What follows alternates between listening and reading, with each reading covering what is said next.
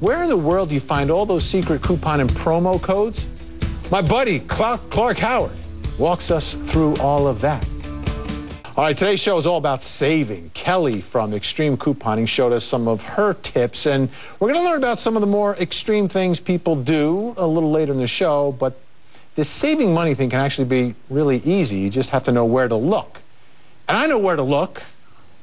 Clark Howard, that's where you look, because you always know where to look. Yeah, I'll tell you what's funny. Yesterday here in the building, I found a dime and a penny on the floor, and I picked them both up, and I'm dying seeing that dollar sitting there that you showed just a minute ago. The only comment I got, some guy said, oh, if a couple more zeros on it, I might have picked it up.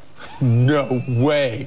No way. Free money I've taught my son when he's at the register with me at the convenience store that people always drop change and don't pick it up, and he's down on the floor gathering up all the money. That's how he pays for his 25-cent candy. There you go. All right, some other ways that we can save here? Yeah, you know, extreme couponing is wonderful, and people that really dedicate themselves to it can pay almost nothing for stuff, but a lot of people aren't going to go that far. So now the internet makes it so much easier.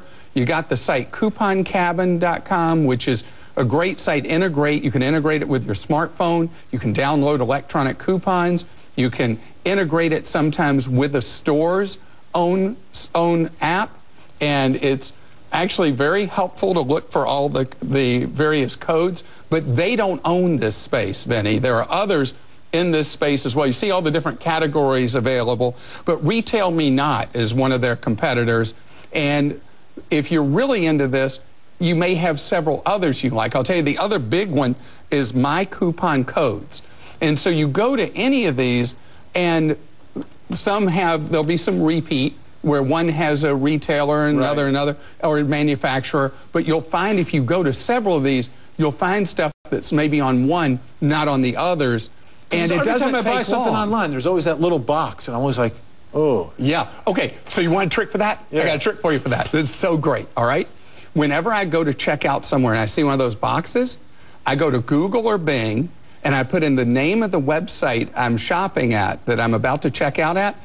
I say coupon, their name, or coupon code, their name, and probably about 80% of the time, I will pop back with a good coupon code that I can go and put in and say could turn me into free shipping on that order, 10% discount, 20% discount, buy one, get one free. I always feel so guilty when I don't have that code, because it's telling me there is a code out there. Benny, I just don't have the code. Benny, we are going to convert you step by step. We're going to get you from that retail shopper into a bargain shopper. Because think about how much you've learned already from the guests you've had here with you. They're teaching you how to stretch every buck. And if you'll put your mind to it, whatever areas work for you, there's so much money you can save. I mean, most of my shopping's on the internet. My wife gets to the store more often than I do. And she's good. She's good at saving. She's good at returning things, too. The internet is an opportunity to save so much. But with the internet, don't get in the lazy habit of going back to the same website again and again. Then you start paying too much. And you know retailers online are figuring this out. And some of them are experimenting with showing different prices at different times of the day and different prices to different customers. Oh. And if you abandon your checkout, many times they'll pop up a discount for you. There was a website the other night that had something in checkout. 2 different offers came up. One for a 10% discount, another for 25%. That's like walking out of the store and go, wait, I got to... Same deal. Great deal. Same deal. All right, Clark. Good stuff. We'll see you tonight on Evening Express. All right.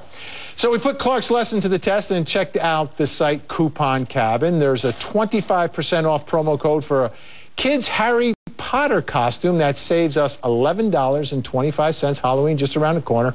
That brings our total save this hour to $76.05.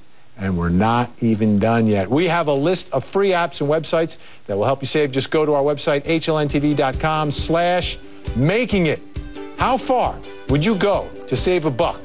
Would you climb in a dumpster for food?